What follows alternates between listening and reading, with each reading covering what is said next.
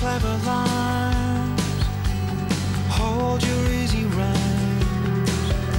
Foot of the Mountain is de titel van de eerste single, maar dus ook van dit 9e album, waarvan de opnames toch weer heel spannend waren. It feels like the 9th, yes.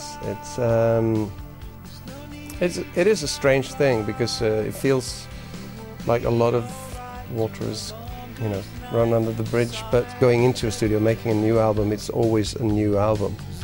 I don't think it matters how many you've made. Each album is a relationship, really. Each one of them, and this one has been,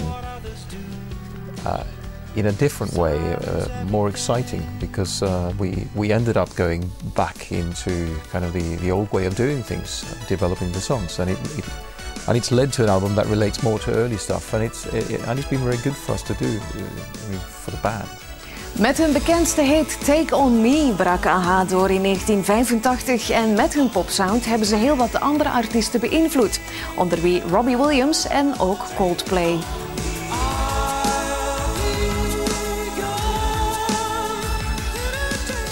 We have had a long-standing relationship with Coldplay in the sense that they've been hugely generous about AHA's importance in their career, and I must say, having followed their journey towards where they are today, I've found them hugely inspirational as well.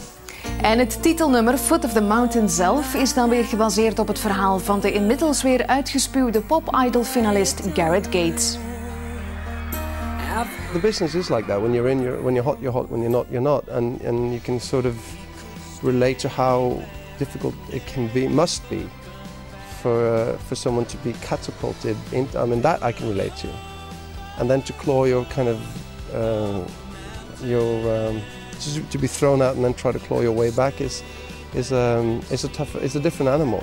Not everyone can do it,